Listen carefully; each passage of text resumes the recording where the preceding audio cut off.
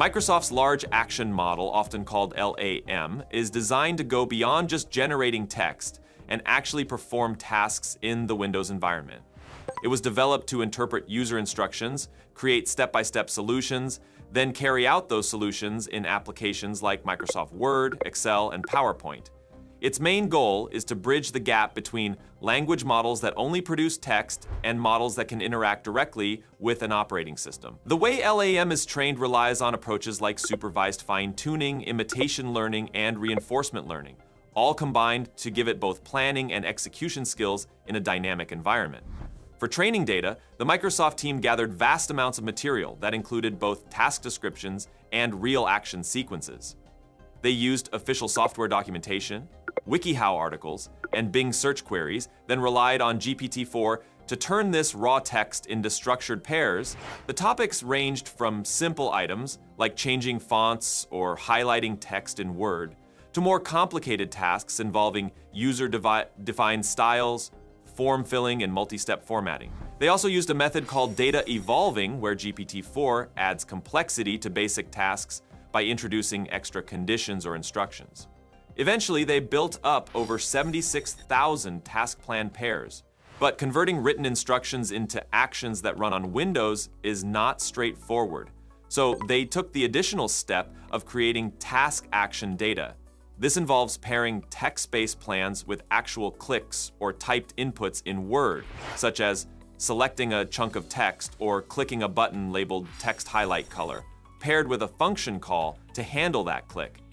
Their training pipeline had 4 main phases. In the first phase, they taught a base model called Mistral 7B how to write coherent plans for different tasks. That model became LAM1, which could outline, for example, how to insert images or choose fonts in Word, but it didn't yet handle the actual interactions like clicking or typing. In the second phase, they used 2192 successful examples that GPT-4 had labeled, each showing a sequence of actions for different states in Word's interface. By imitating these examples, the model evolved into LAM2, which could now generate action steps and replicate what a user or an expert AI would do, such as picking the correct menu item or entering text. In the third phase, they let LAM2 try tasks that GPT-4 had not completed successfully. LAM2 found new ways to solve some of those tasks, contributing 496 additional successful action sequences. So again, less crime, less danger. After retraining with this fresh data, they got LAM3. Finally, the fourth phase brought in a reward model that assigned +1 to successful steps and -1 to unsuccessful ones. And they used reinforcement learning to optimize decisions. That last phase produced LAM4, which systematically captured lessons from both successful and failed attempts.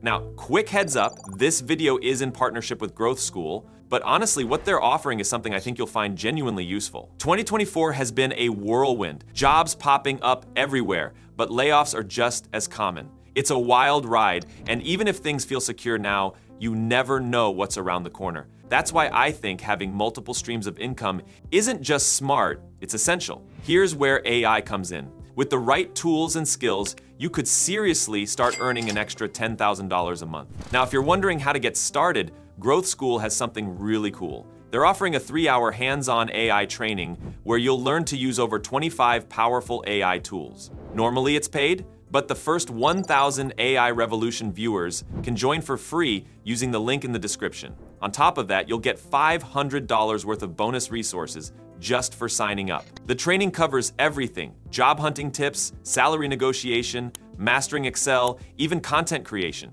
And it's not just for tech experts. Whether you're in finance, sales, marketing, HR, or even still studying, this can work for you. Growth School has already helped millions of people level up, and this could be your turn to stay ahead in an AI-driven world. So if this sounds like your kind of thing, hit the link below to grab your free spot. Plus, don't miss joining Growth School's WhatsApp community. It's a great place to connect with others diving into AI too. All right, now back to large action models. So, they tested LAM's performance offline with about 435 word tasks, covering everything from opening a blank document to more advanced formatting tasks involving headings, inserting tables, or pulling data from a file. They measured success rates, step-by-step accuracy, and whether the model could pick the correct interface object and operation. The results showed improvements at every phase. LAM, trained only on textual instructions, achieved around 35.6% overall success in simulated tests. LAM-2, which learned from GPT-4's examples, rose to about 76.8%. LAM-3, boosted by the self-discovered solutions, climbed to roughly 79.3%. LAM-4, with reinforcement learning on top, reached about 81.2%. In comparison, GPT-4 in text-only mode was around 67.2%, while a smaller GPT-4 mini model was about 62.3%. GPT-4 with visual input got closer to LAM-4 at 75.5%, but still lagged behind it. This highlighted how targeted training, combined with iterative data collection, helped LAM excel in Windows tasks more than a general model like GPT-4 could. They also conducted an online evaluation in a genuine Windows environment, where Microsoft Word was running on dedicated virtual machines. In this live setting, LAM relied only on text input and reached around 71.0% success across the same 435 tasks, usually taking about 30.42 seconds each. GPT-4 with text-only input managed around 63.0% and took about 86.42 seconds. GPT-4 with visual input did better at 75.5% success, but it needed roughly 96.48 seconds, and its latency per action step sometimes passed 19 seconds. LAM typically completed tasks in about 5.62 steps, each step averaging 5.41 seconds. GPT-4 in text-only mode was much slower, and while GPT-4 Mini was somewhat faster than the larger GPT-4, it still fell behind LAM. These outcomes underline how specialized training and a narrower domain can make an action model both more accurate and more efficient. Microsoft researchers then integrated the large action model into a Windows-based agent called UFO. This agent looks at GUI elements on screen and executes the tasks a user wants. It gathers details like each control's name, coordinates, and purpose, then gives that info to LAM. LAM determines which control to select, which arguments to use for a click or a typed entry, or which text to enter. UFO then carries out that plan by performing the clicks or making the necessary function calls in Word, all while remembering which steps it has completed.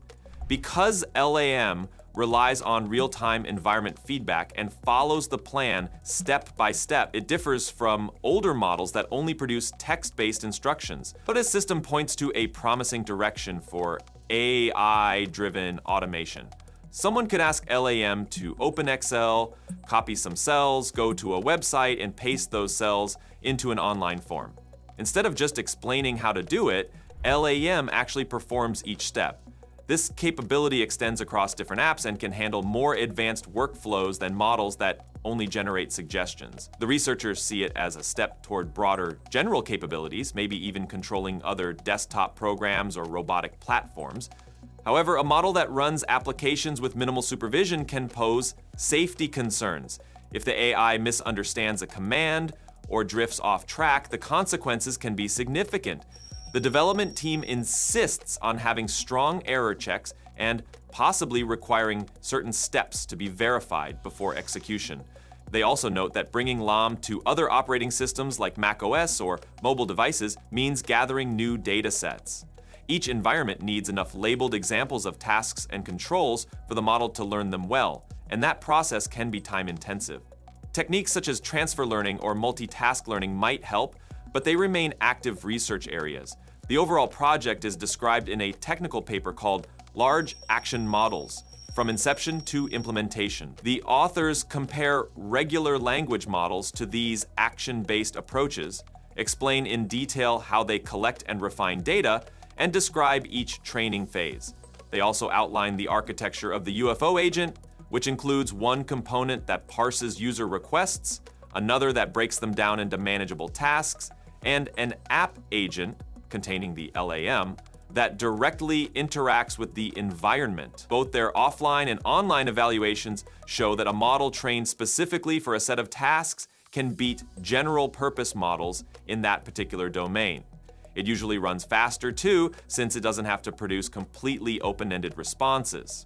Experts worry about accountability, bias, and ethics when AI controls digital or physical environments, especially in finance or healthcare. LAM achieves about 81-22% success in offline tests and 71% in live settings for Windows tasks, surpassing older text-based automation. Microsoft wants to expand beyond Office, though issues like safety and scalability remain. LAM signals a new era of AI acting on instructions rather than just responding in text. Do you think things are moving too fast, or is this all just part of normal AI progress? Would be great to hear your take, and as always, thanks for watching, and I'll see you in the next video.